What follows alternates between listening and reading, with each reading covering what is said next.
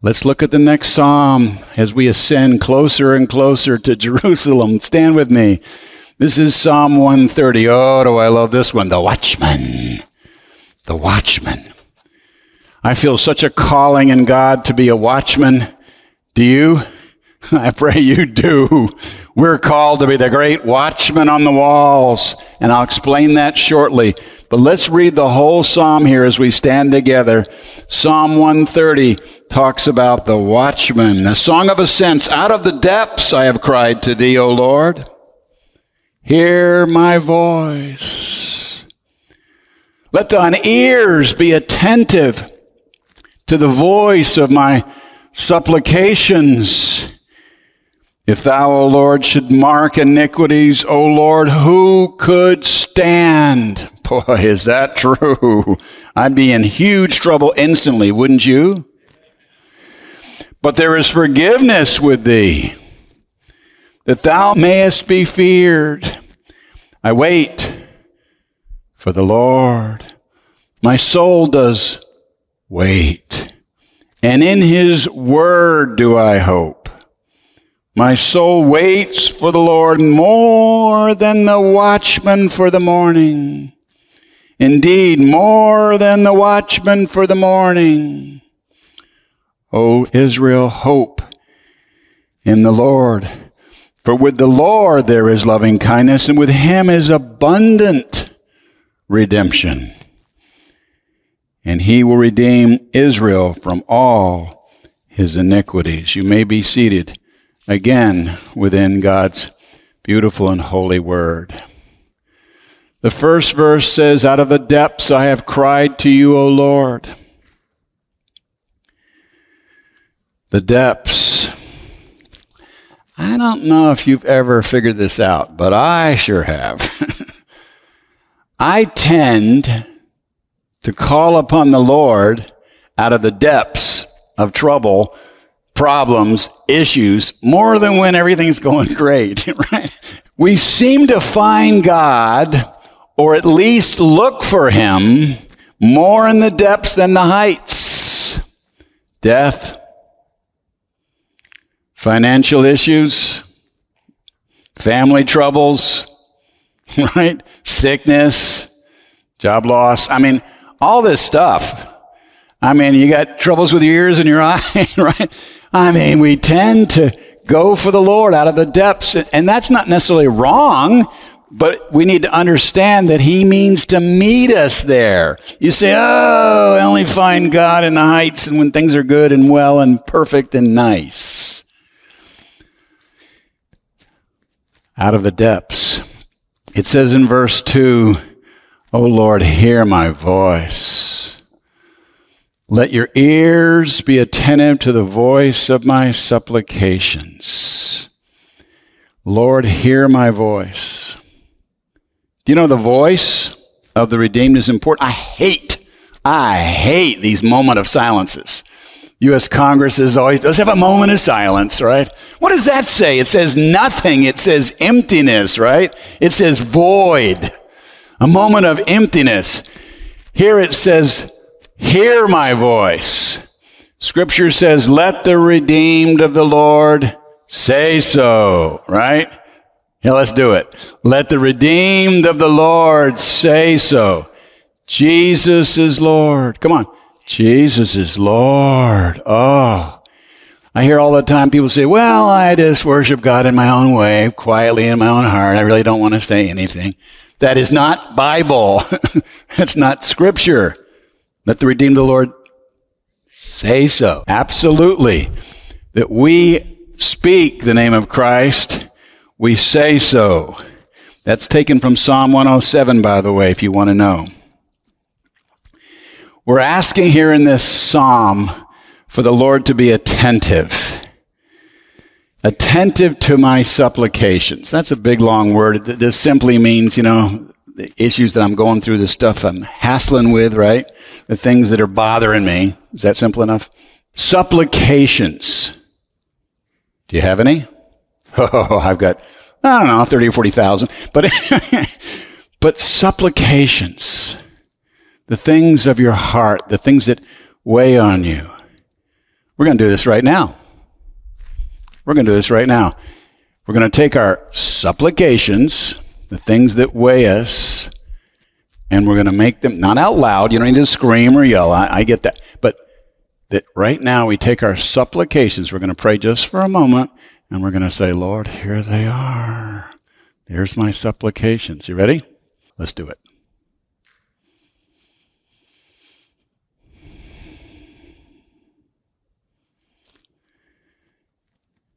Amen. Amen. Hear our supplications. Now, before men, we're verbal, but there are many times before God, we're quiet in our heart and bring our supplications to Him. Verse 3 says these wonderful words, if you, Lord, should mark iniquities, O Lord, who could stand? None of us is the answer to that. None of us could stand. I'm going to read a scripture. It's from Romans 3, right? You got to go to Romans for this one. Oh, absolutely. Romans 3, and starting with these famous verses, but I want to read them again. Verses 10, 11, and 12. This is, of course, coming from Isaiah. That's being quoted by the Apostle Paul here. It's coming from David, the Psalms. It's coming from a number of places in the Old Testament, and the apostle is taking all of these different scriptures and putting them line on line. That's what's going on here, okay? So, Romans 3, verse 10, it says, there is none righteous. This is Isaiah, not even one. There is none who understands. That's from Psalm 107. There is none who seeks for God. That's from Isaiah 59. We have turned aside together. We have become useless. That's Psalm 36. There is none who does good, not even one. What an indictment of earth, of all the peoples. The whole point of Calvary is that we're under a death sentence. That's the whole point of Calvary, that we're under a death sentence. And unless we repent and turn to Him and accept His death as ours, we stay under that death sentence. You can look at the cross or look at Calvary from a distance and say, oh, that was awful what they did to that good man. But that means nothing unless it is you by identity that are on the cross with Christ, that it's you by identity that walk out of that grave in resurrection life. Verse 4, and we're working our way through this Psalm 130, but there is forgiveness with you, that you may be feared. But you don't often hear those words together, forgiveness and fear. But that's an important concept. That conjunction is important, that with forgiveness comes also the fear of the Lord. Like, oh God, thank you for forgiving me. I was under a death sentence without you. God, don't forget me in the day of judgment. I take your atonement as mine. You don't want to waltz into judgment and go, he's going to take care of this problem. Don't come in that way. Implies you have a choice. But come in to Judgment Day with the fear of the Lord, and come into Judgment Day looking for Him to touch you and recognize you. Ah, I remember you.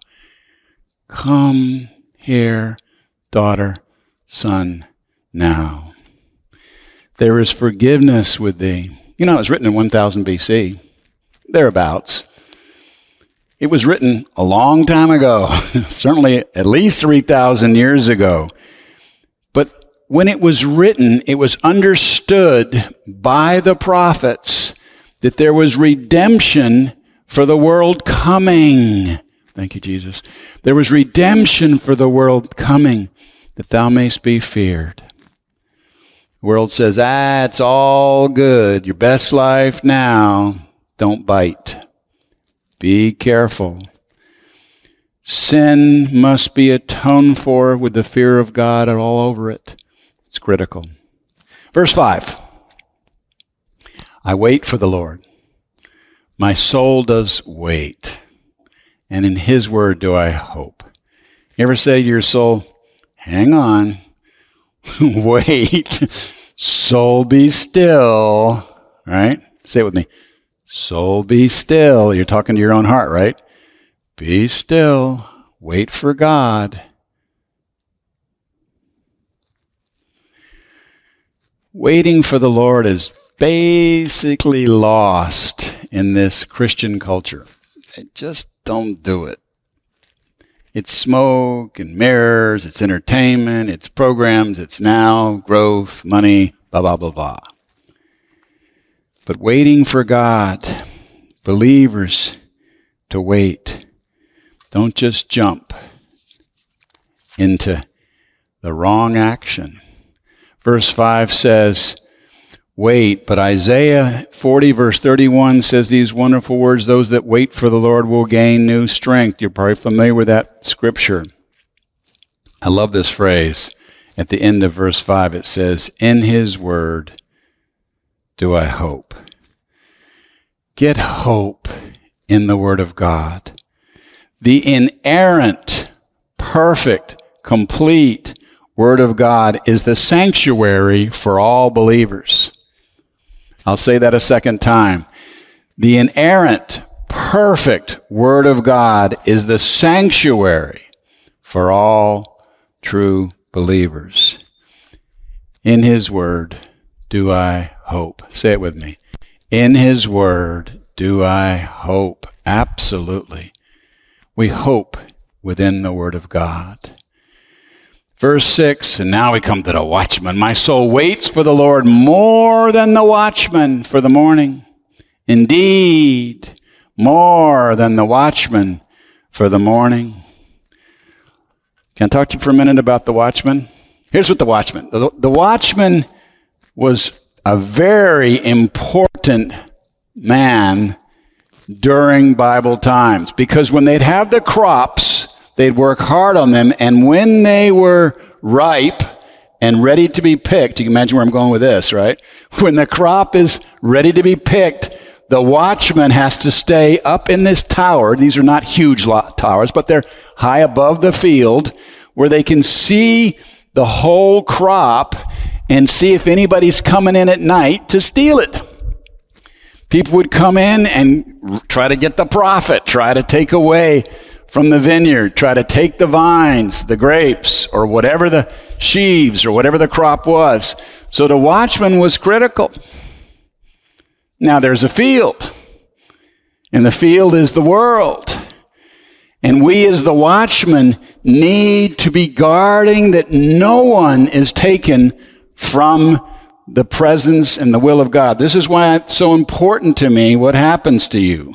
This is why it's so important, why it's important what happens to her and to the believer and everyone around you, that our witness would be strong for all of those around us in our neighborhood, right?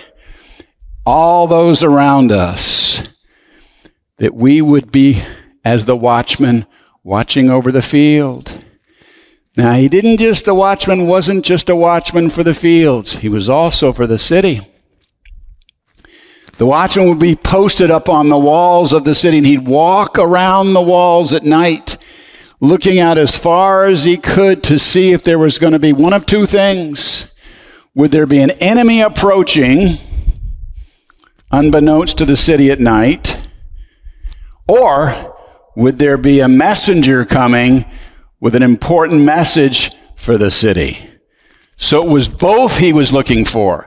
He was looking for the enemy, but also looking for the message. Very important that we are doing both.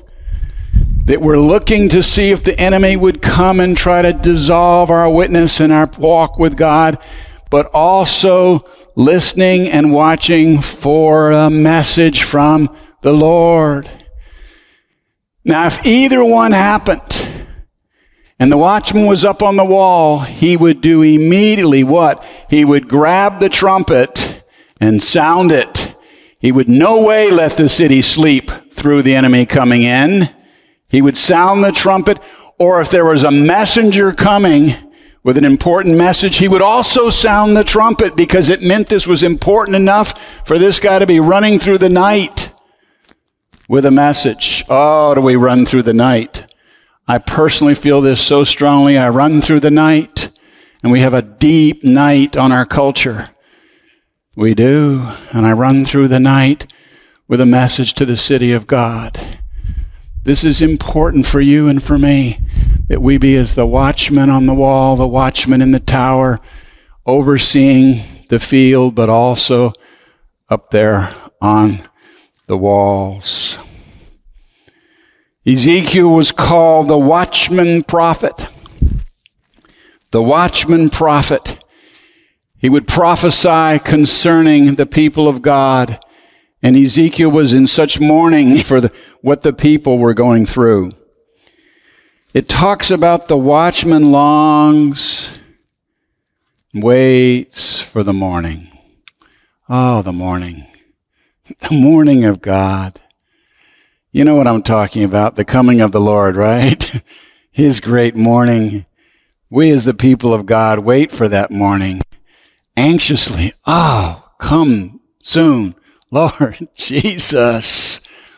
We constantly are waiting for the morning. Verse 7 talks about, O Israel, hope in the Lord. For with the Lord there is loving kindness, and with him is abundant redemption. So he doesn't just kind of save you, right? He doesn't give you a little bit of salvation. Whoa! It's the abundant salvation of God, the abundant redemption, to hope in the Lord. And when we do, it comes right there with his scripture with two things, his loving kindness and his abundant redemption. Verse 8 says these words, and he will redeem Israel from all his iniquities. What a great promise. Do you want just your major iniquities forgiven? Do you want just your little ones forgiven? Do you want all of them? Oh, I want all iniquities forgiven in Christ. What a great promise of his totality of sins past,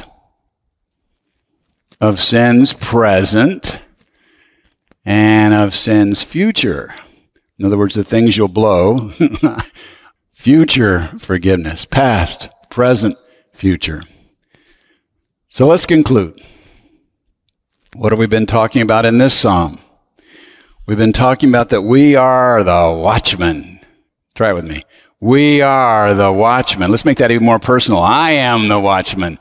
I am the watchman. Over the vineyard, the earth, through the night. Oh, we're in a night, longing for the bright morning, knowing the trumpet of God sounds soon. God bless you.